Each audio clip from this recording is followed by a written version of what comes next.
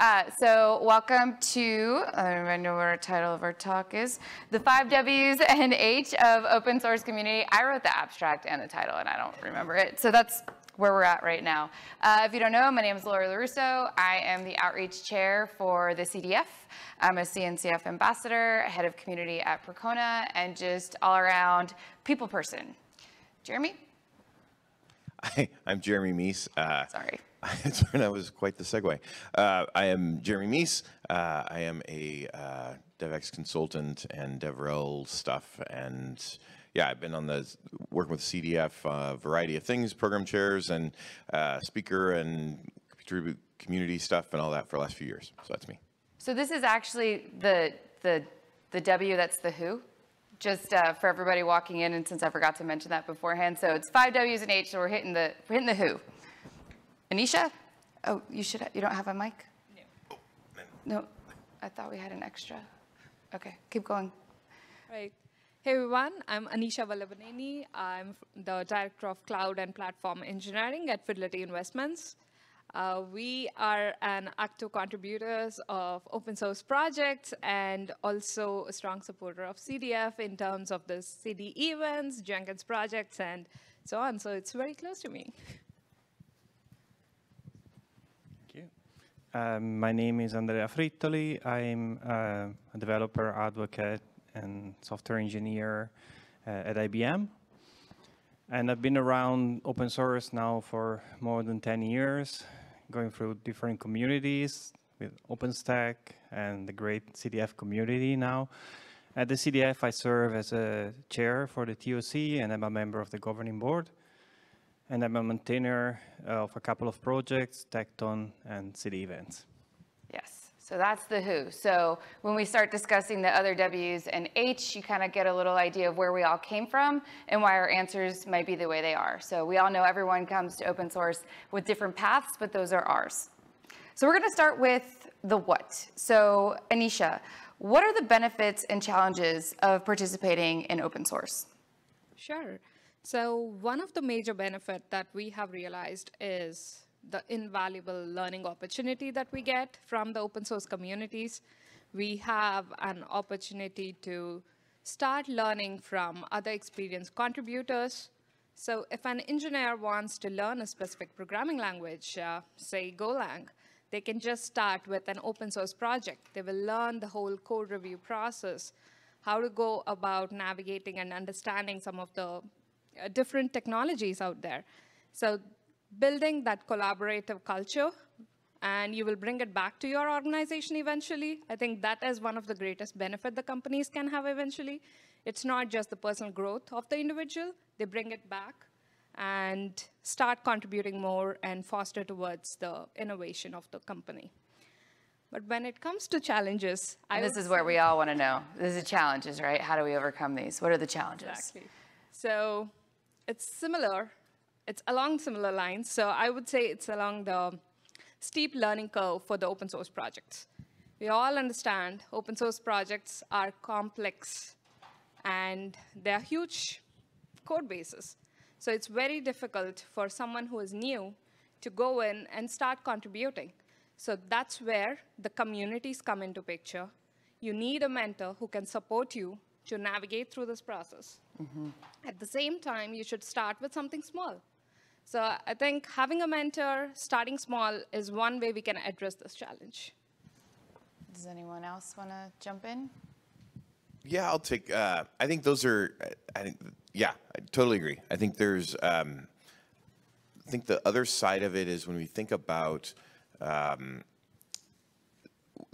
challenge of setting roadmaps, I think is an important one too. When we think about like where it is now and where are we going to go with the project, both whether it's a company that's supporting it or a company is implementing within their organization, having a really good set plan of where you're going with it, I think is something that you don't often see. And I think that's a challenge we start seeing a lot of companies when they start implementing, some of these projects. Is they found it, they thought it fit with what they're doing, and they're not interacting with that community, and they're not really aware of what the changes are that might actually affect them. And so I think getting a good roadmap and how you're actually going to interact and use that is just as important as starting to hey, we're going to use this new thing that we saw. And I'm going to make it a little personal. So for me, one of the biggest benefits of an open source community is that they help lift you up. So I was on a job search for 7 months, and I was still an active part of the CDF, the Linux Foundation, OpenSF, CNCF, and the people that reached out to me to check in on me, to send me referrals, to see how I was doing, to just like make sure I was involved in program committees, that I wasn't falling off the map, like that is a huge benefit. And that's one of the reasons why I'm here today, is that I was voluntold to become a part of open source. And it is a community that I will never leave, because it's so welcoming, it's so open arms. You can find your mentors, you can try to find people to help you find the roadmap. So I think that's one of the benefits. I think the challenge was, if I wasn't pushed into it, I wouldn't have done it. So there's kind of the rub, right? Okay, cool. So next up, another W, it is the when. I'm so prepared. So when conflicts arise within open source communities, what is some way to effectively resolve them? And Andrea, that is for you. Right. Well, I would say, first of all, I mean, conflict should be civilized. So if things goes beyond code of conduct, that's a different kind of story. And I think maybe we talk about it later in another question. The other thing I wanted to say about this is it's very important not to leave conflicts unresolved, because that leads to people losing interest, leaving the project not evolving, things not happening at the end of the day, right? So it's, and because of that, it's very important to have like policies and documentations about, how decisions are taken within the community. But that said, it's not really only about policies, it's a lot about people. And sometimes people come to a community and they want to do something. And maybe that's not okay because it's not vendor neutral, so the community thinks not, and that generates conflict.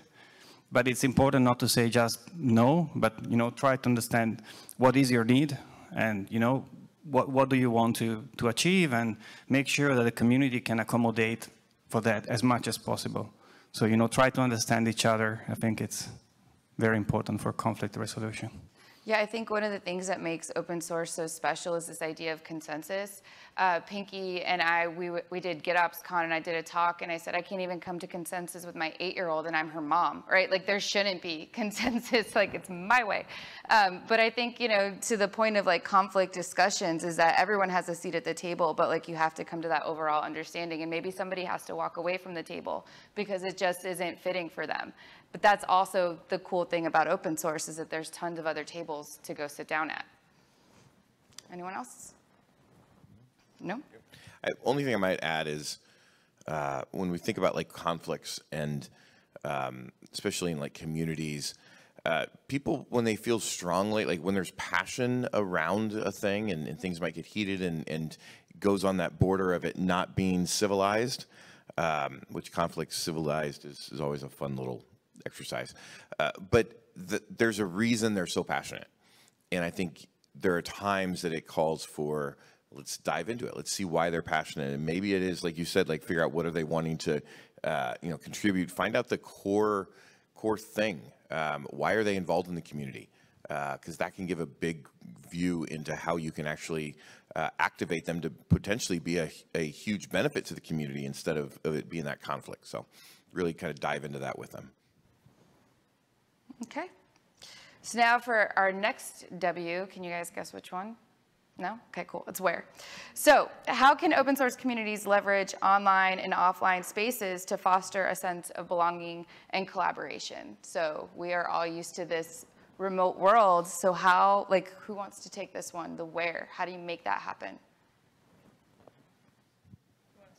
Sure. Wow, pass the buck, guys. Really, we wanted to not have to do this again. Actually, my name was on this one. I think remember it. Oh, that's we're why very it's prepared. deleted. I was wondering. Okay. Yeah, can't you tell we're very Sneaky. prepared on that. Yeah.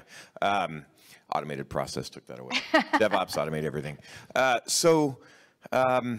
Yeah, I think when you think virtual, like there is obviously in person, there's this. This is a great way to interact with your community. You got meetups, you have, conferences, other events. You have, just the, hey, let's have a hackathon. Like there's those ways. But I think some of the other wares are in that virtual space. Over the years, we've seen, Slack is not, I'm going to say it, Slack is not great for open source community. It's not great for communities because everything goes away. You can't unless you have the money to pay thousands and thousands of dollars, and nobody really does, especially the community side. So it's finding those spaces that you can have those communication. Back in the day, and I guess sometimes still, the mailing list was a great way to do it.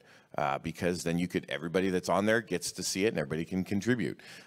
Finding those spaces, things like Discord is great. If you have a forum that you're able to kind of spin up, GitHub with GitHub discussions is a great way to kind of build community, and you can do a lot through that, get a lot more interaction. I think utilizing those technical spaces has become a whole lot more resourceful than it was even 4 or 5 years ago. I think that's one of the things we've seen kind of come out of the lockdowns and how we had to start working a lot more remotely, figure that out. So I think that's those would be like two of the pieces of the ware that I would throw out there. I also think like technologists, you all are the most extroverted introverts I know. Like get a computer in front of you and like you never stop clacking on the keyboards. It's amazing. Like look at all the projects that are built. So I find it amazing to see, like when we went virtual, like getting someone like me in a chat that's just asking silly questions like how many cups of coffee have you had today, and then just seeing like the responses coming in, and then you notice that all of a sudden questions start coming in for the panel because now you're engaged, now you're not just like listening, like you're active, and you realize there are people behind what you see on your screen. So that to me is like always funny that you guys are so extroverted online. I would like to just add, and not just the online spaces, the offline spaces, like the local meetups that we can do, like city events. We do a lot of the local meetups as well, the workshops. I think that's one way you can start bringing in the local community with some face-to-face interaction and live workshops, which will tremendously benefit the community. Yeah, and I guess to add to that and to what Jeremy's saying, I think for the online, one of the benefits of the online communities is that they can be, in some cases, more inclusive, especially, I mean, for a project where you have contributors coming from different continents and different time zones, it can be really difficult to find a time where everyone can meet, even online, but in some synchronous conversation. So it's important to think about that, and things like mailing lists, discussions on GitHub can really help making sure that people can engage with the project, even contribute their use cases, contribute to the code or to the discussion in any way. Yeah. Okay, so now I think this question is probably the most important one, maybe. I'm really definitive on that, most important maybe.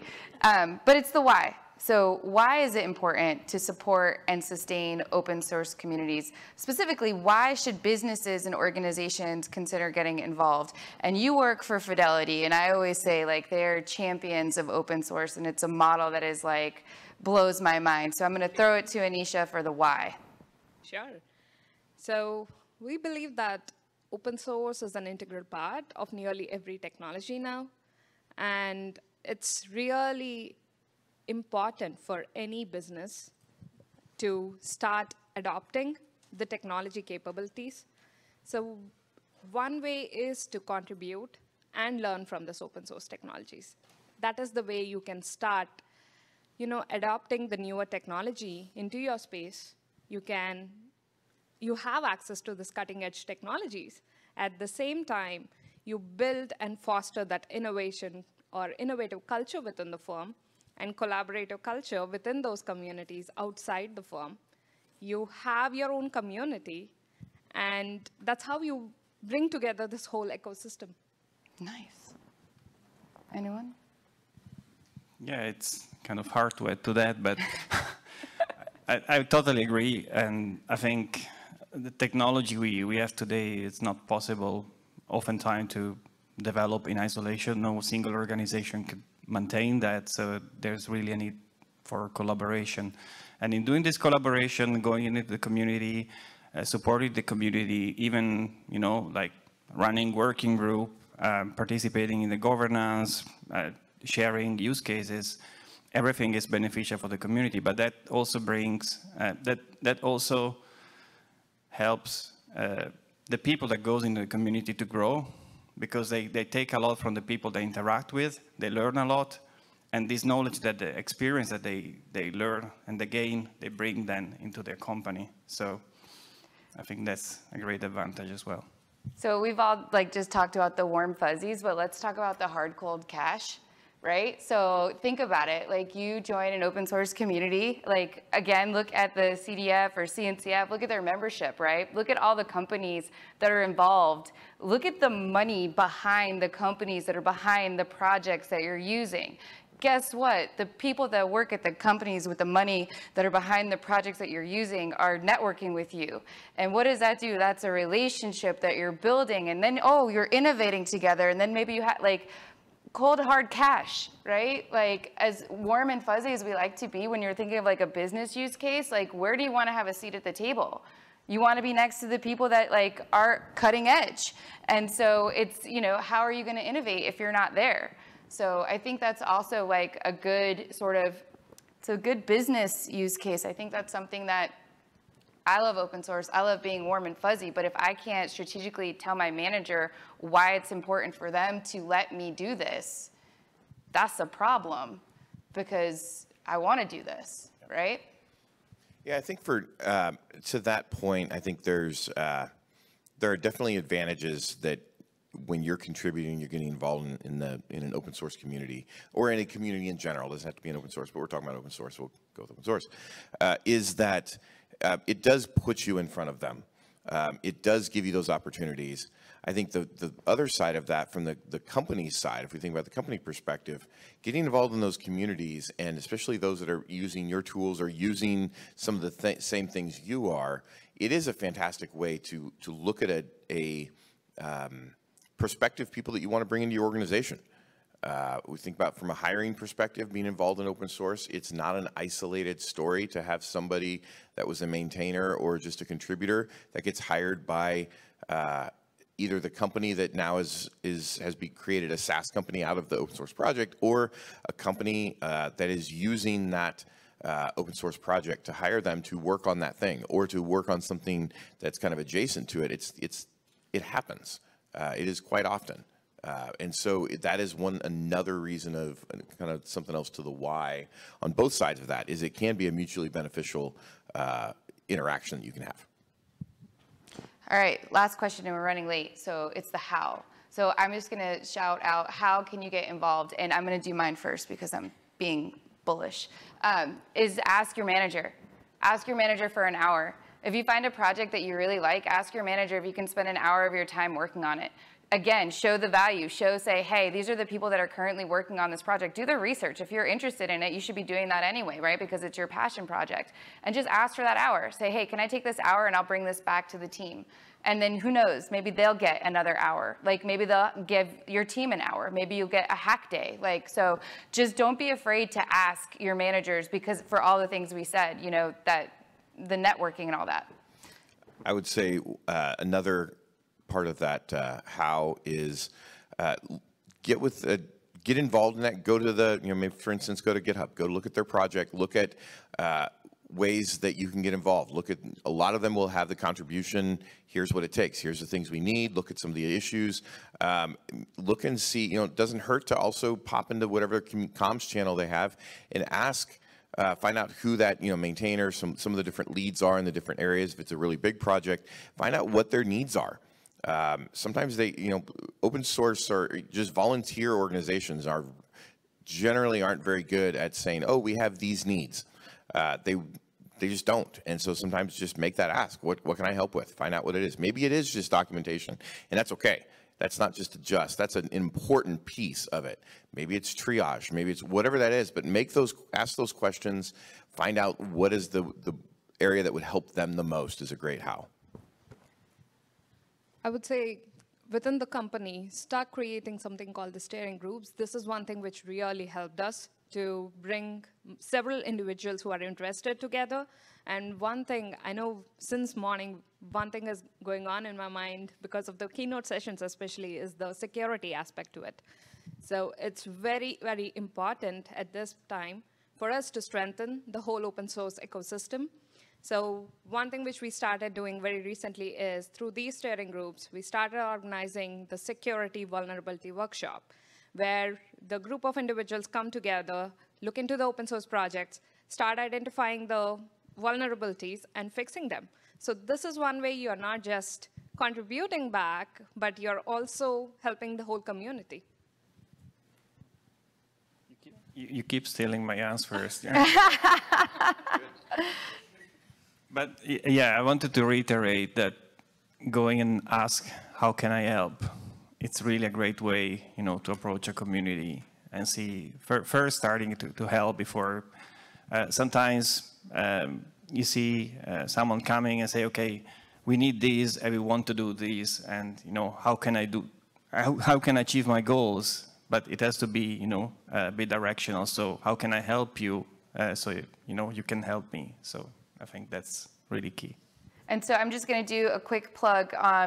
On April 30th, we have a workshop, CDF workshop, and it's called If You Build It, They Will Come, Enabling a Vibrant Open Source Community. It is being done by Neil McGonigal of Fidelity. He is amazing. And so again, if you're asking for that hour, maybe invite your manager to sit with you on that workshop and just check it out and see what they say from Fidelity, a leader in the industry. I'm so girl crush on Fidelity, I can't help it. Anyway, so that is our talk. We've got Anna, I think is coming up next. Nope, just kidding, because I'm doing my job so well. So sorry. Yes, you are. Yeah, so we have a lightning talk. I knew it was a lightning talk, but it's about salsa. So Richard Boyd will be coming up next. And yeah, thank y'all for listening to us. All right.